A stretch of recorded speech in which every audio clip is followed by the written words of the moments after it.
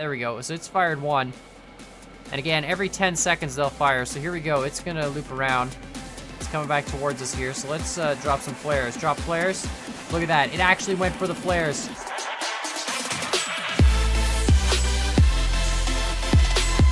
What's up, guys? My name is Khan, and we're back today in Scrap Mechanic, and we're back once again with another awesome addition to the Khan gaming arsenal. And a while ago, before the explosives update was even a thing, we had looked at homing missiles. Now, I don't have it spawned here because that homing missile no longer works. It used the remote control glitch, which is no longer a thing in Scrap Mechanic. It's been patched out. But then after that, when the explosives were added, I decided to go back and revisit it and make this missile here, which you can see is rather bulky, but it uses the Intelligentsia mod and it steers, and I think it's got a time delay. It should track us pretty good.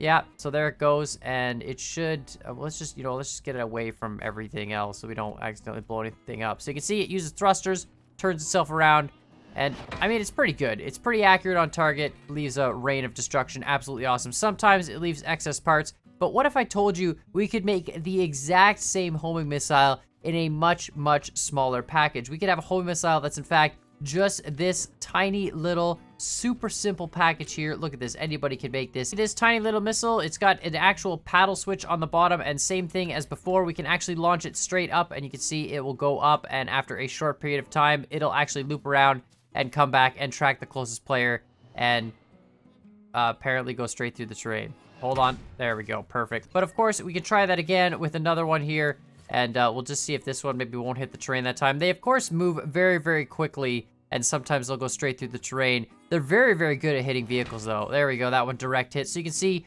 really, really awesome stuff, and really great that we can get the entire functionality of that large homing missile into this tiny little package here. And so, of course, a few of you have probably figured out exactly how it works. It's a very, very simple thing. And in the Intelligentsia mod, there's not only the player indicators, which steer you in the direction of the player, but there's this one block here, which is the player magnet. And in the Bouncing Betty video, we actually used that to make a sort of rubberized grenade that would bounce across the terrain and still sort of track the players. And after doing that, I thought, you know, I wonder if we can actually take this and put it on the front of a missile. And it works completely in this configuration as long as you keep the wings. If you don't have the wings, it'll just sort of tumble out of control and won't really work. But if you have a thruster on the bottom, the wings on the sides, and the player magnet on the top, you can actually make extremely compact homing missiles. Now, I know a lot of you are going to say, well, Khan, there's even smaller explosives. You could use explosives from the explosive warheads mod, I guess it's called, the one that has, like, you know, the missile tips. And I tried that, but I found a lot of the time they didn't even explode on contact. They just went straight through the object because they were moving so fast. So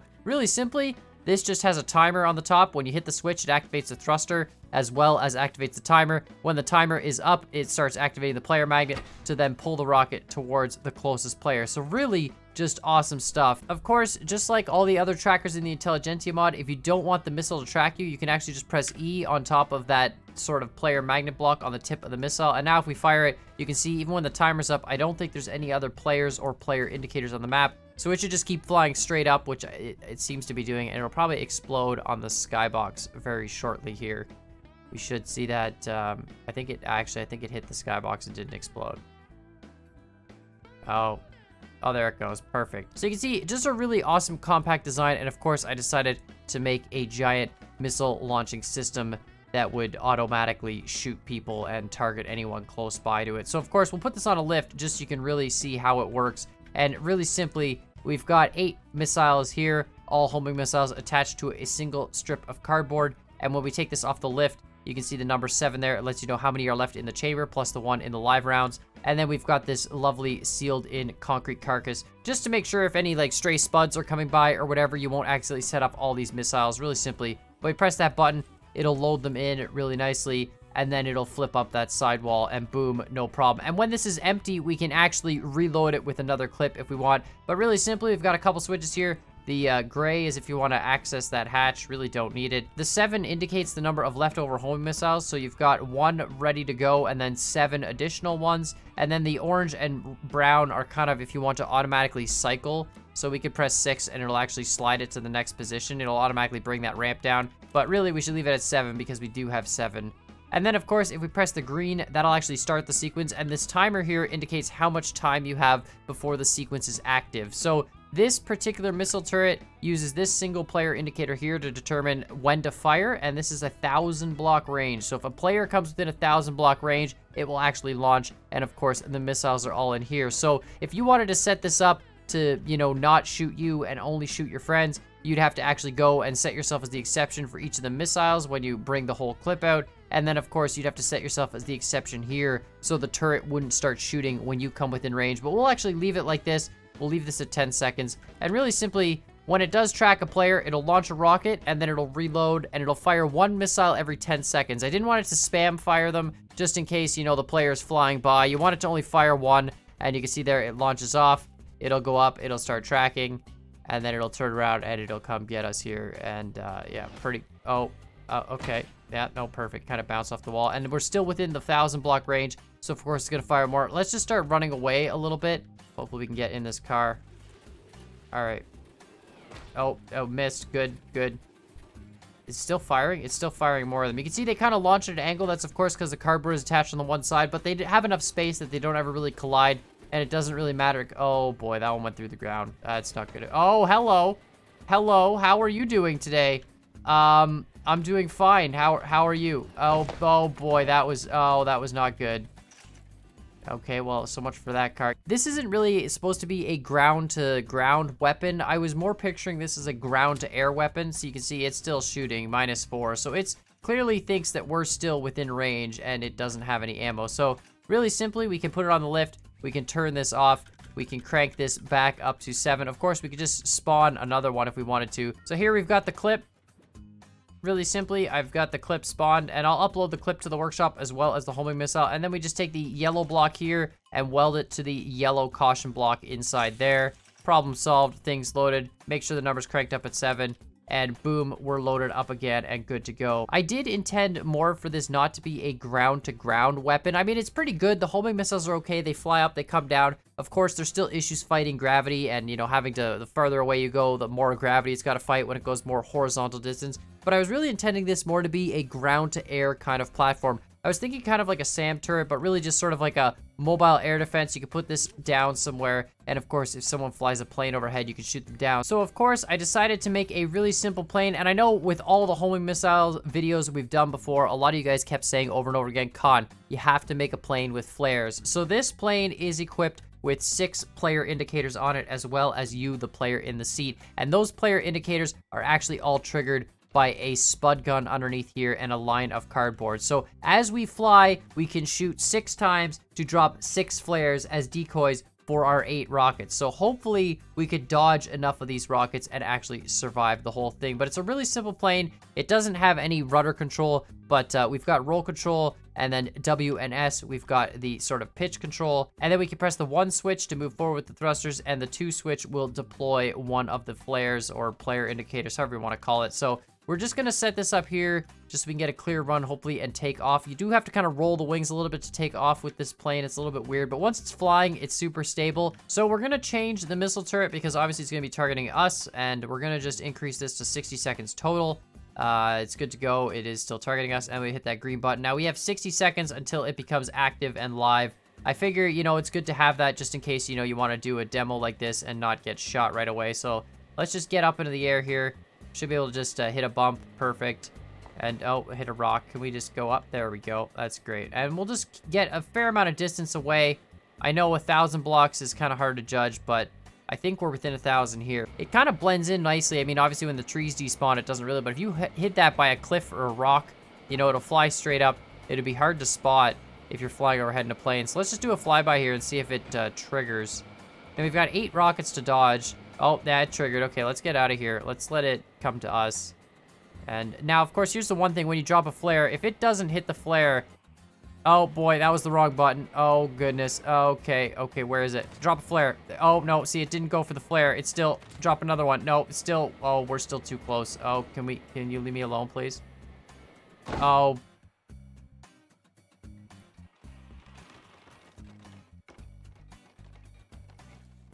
So obviously we dropped 2 player indicators, but they dropped so fast out the back, the missile was too close to us, and actually it didn't go for the player indicators, it went for us instead. Now, obviously, if the player indicator is still sitting on the ground, there is a chance that a rocket will actually fire towards the ground and try and take out that player indicator. And that's kind of why I wanted to go a little bit away from the turret, because if we actually drop a player indicator too close to the turret, it'll just keep going off and trying to shoot until, of course, it shoots right at the ground and blows up that player indicator, which will happen. But we've got a new plane here.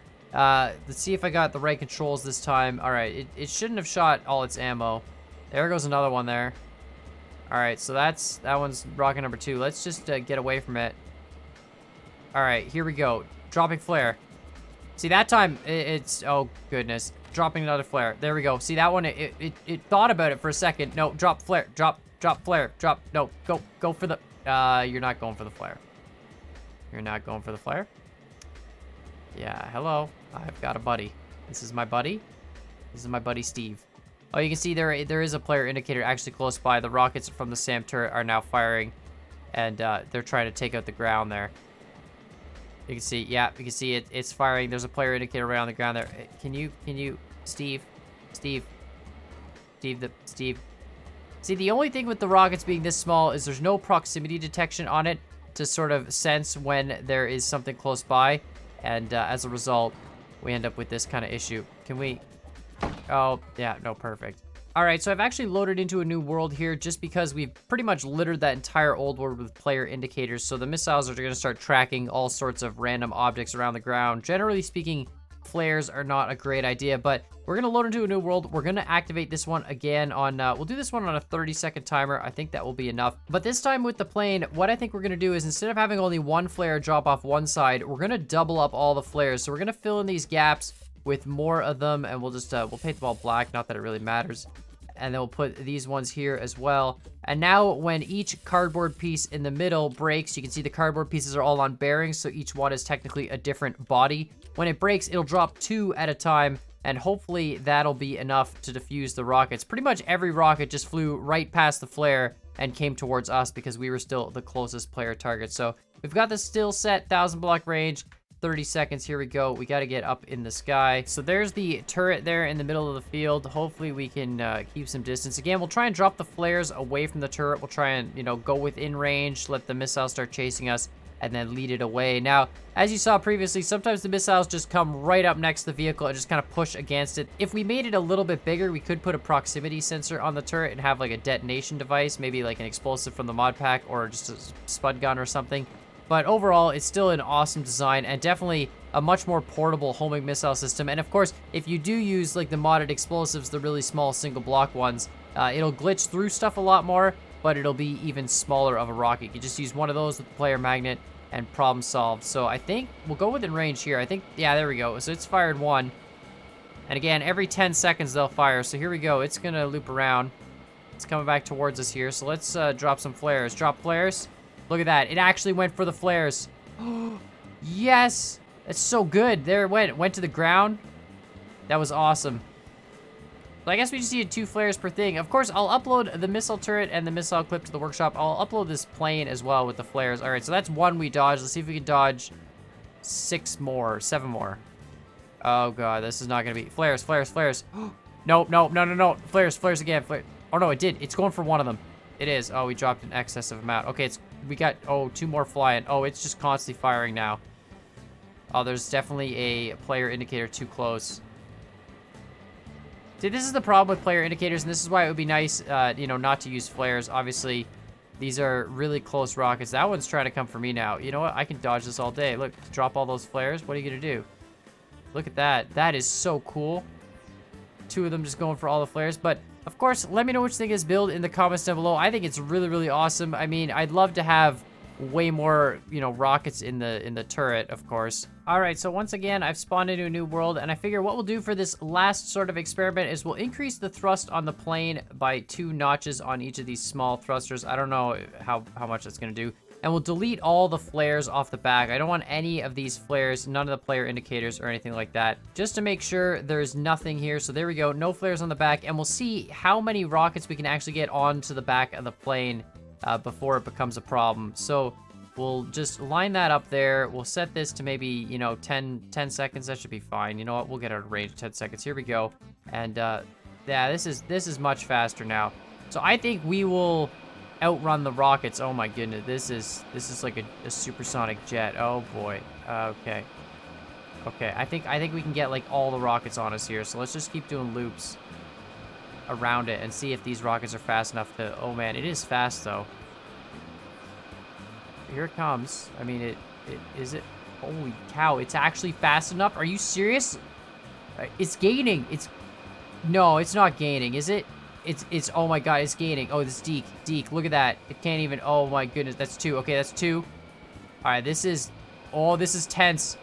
Oh my goodness, don't hit each other. Oh, that's 3. Okay, where's the, okay, we need to pick up some speed. 4, okay, that's 4 of them. Oh my, this is the scariest thing. Oh, 3 of them hit each other. Yes, collateral damage, perfect. We got 3 more on us. I think 3 hit. Okay, yeah, no, dodge all them. Oh, this is the best. This is the most intense minigame I think I've ever played. They're so accurate, too. Oh, that one missed the tail, but like, oh, yeah, you can't do it. What are you gonna do? They're all gonna hit each other soon. I think this is the last 4, so I think the other 4 killed each other. Oh, there's 2 more gone. Hit each other again, casualties. Oh, there's 1 more. It got hit by the other one. Is that it? Did we survive? That was the coolest thing I've ever done in Scrap Mechanic. All right, let's do this again. But this time, we'll drop the engine by 1, so we're just not as fast, and see if we can survive the missile onslaught. Oh, one of them exploded in the chamber. Now, that happens sometimes. So I don't think we'll be able to outrun them as much. Oh, it's already ranging us. That's great. That's fantastic. Okay, that's fine. It is kind of cool how they all detonate on each other, though. That's really... Oh, boy. Hello. We'll just go this way. They turn so fast. Look at that. It's literally like a flying explosive crate. That's all it looks like. You can't even... Oh, that was close. Can we... Oh, my goodness. Okay, let's go into the canyon. Oh, dear Lord. Oh, my good... Yeah. Oh, no, that was... Oh... This is intense. Of course, let me know what you guys think of these builds in the comments down below. Let me know of any other cool ideas you guys have. I always love reading ideas. And of course, the player magnets are just such a great piece of equipment. But let me know what you think. I think these are definitely the coolest little improved missiles we could have made. I mean, they're so good. They're so accurate. They're so fast. And they're just a lot of fun to try and dodge. Can you not hit the tail? That would be great. But I'm going to keep... Oh... Man, that's so every time. Oh!